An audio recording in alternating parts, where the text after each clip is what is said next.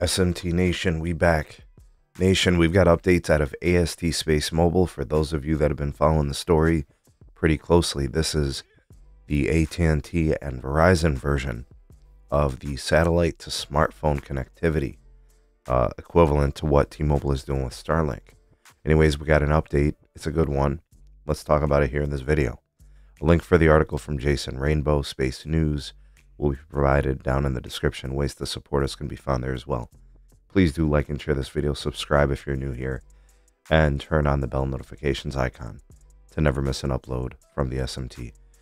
All right, folks, up to date, we've got AST SpaceMobile making progress on launching their satellites.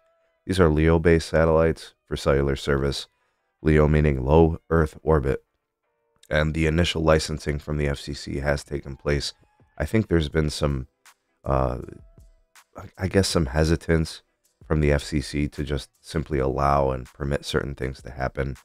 Things seem to be kind of in a strategic, very sequential, slow linear progression for these companies as they try to advance the technologies and get things launched.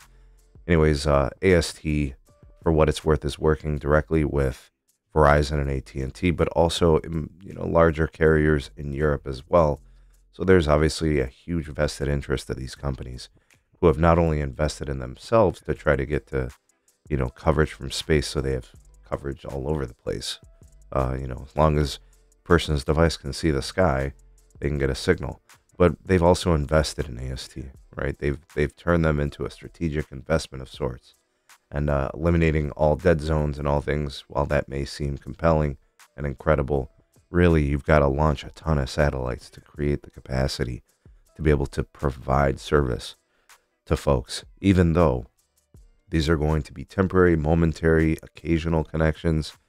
It's going to take a large deployment. We're talking about a sat number anywhere between 45 to 60 sats, and who knows, that just based on the demand, you might see this number have to increase with time. But it looks like 17 larger direct-to-cell phone satellites are launching, and very soon. I don't see why this wouldn't occur, but obviously, like I said, there's a process to this.